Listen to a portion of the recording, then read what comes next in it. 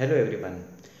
Today I am going to deal with some of the very important problems concerning the use of square roots when it comes to numerical ability questions, and if in these types of problems you do not have the knowledge of the shortcuts, these problems are nearly impossible to attempt.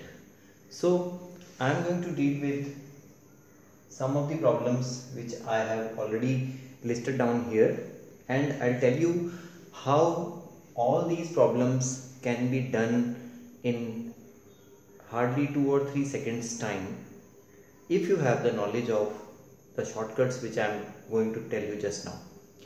So my first type of problem is when we have one number and the square root of that number is repeating n number of times in the problem.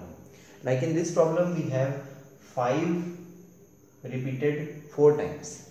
So if in these two problems, if we consider x as the number which is repeating, number being repeated, and y as the number of square roots,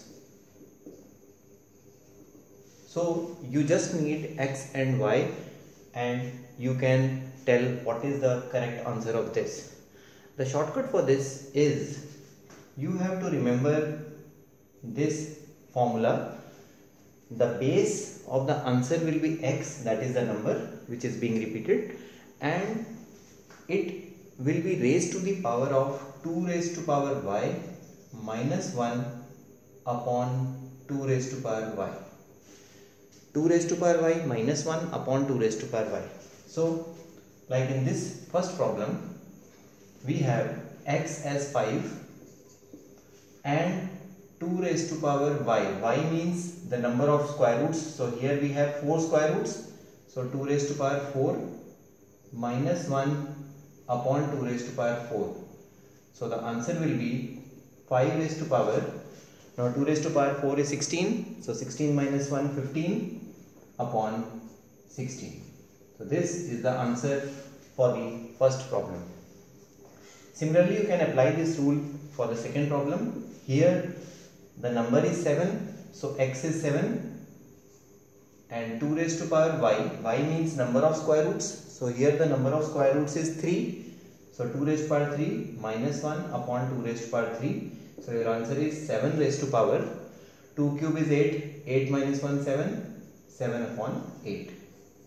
So this is the answer for the second question. See, this small formula, if remembered, can help us find the answer of this problem in just about 2 seconds. Now coming to another one. Now we have the same sequence repeating square roots of a number, but here we have these square roots being repeated infinite number of times. So when the square roots of the same number is repeated infinite number of times, it solves our problem. We do not have to apply any formula for finding the answer of this question.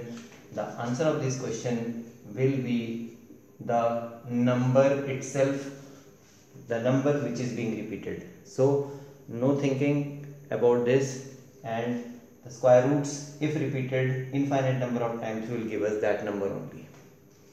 Now what happens when a number is repeated, the square root of the number is repeated, but we have a positive sign or a negative sign in between? So here we have 2 more problems of a different nature where we have not the product but the sum or the difference.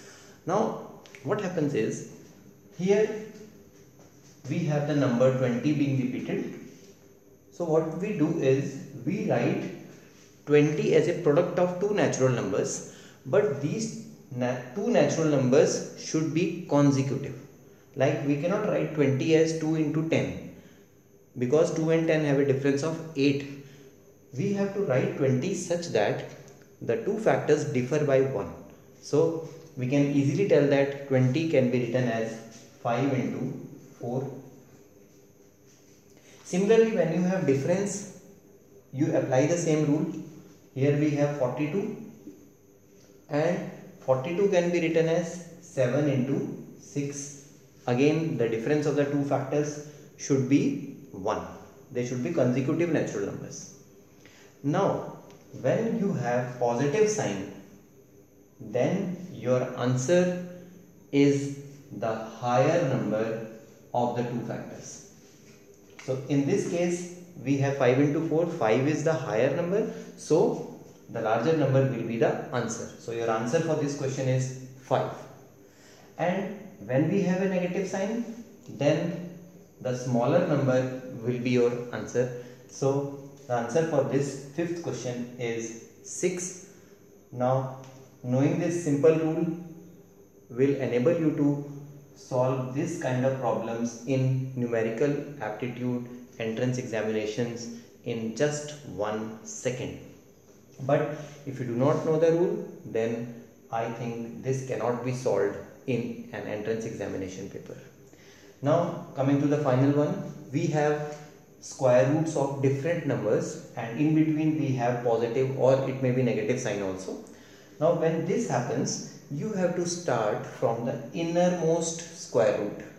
So, this innermost square root is square root of 25 is 5.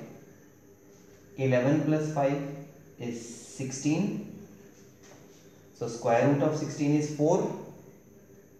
So 60 plus 4 is 64. Likewise, you carry on removing one square root after the other. Square root 25 5. 5 plus 11 is 16. Square root 16 is 4. 60 plus 4 64. Square root 64 is 8. 28 plus 8 is 36. So square root 36 is 6. 6 plus 3 is 9. And under root 9 is 3. So your answer is 3. See, likewise you can solve any number of problems related to these, and these are the very basic questions of square roots which occur in entrance examinations. Keep learning, keep enjoying, and do not forget to subscribe the channel if you like the videos. Thank you.